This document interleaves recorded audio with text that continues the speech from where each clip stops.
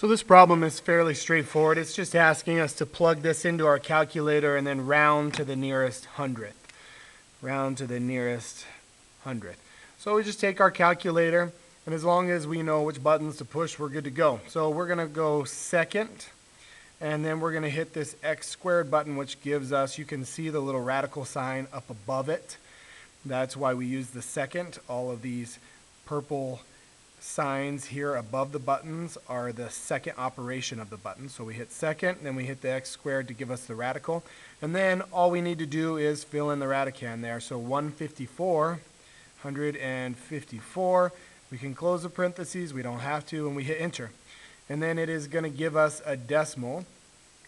And it is asking us, this problem is asking us to round it to the nearest hundredth. The hundredth is the second digit after the decimal. So we have our tenth and we have our hundredth.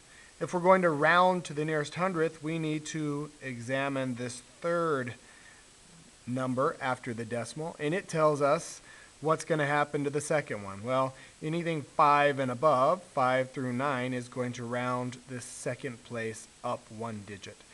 So we have our final answer of 12.4. 9 rounds this 0 up to 1.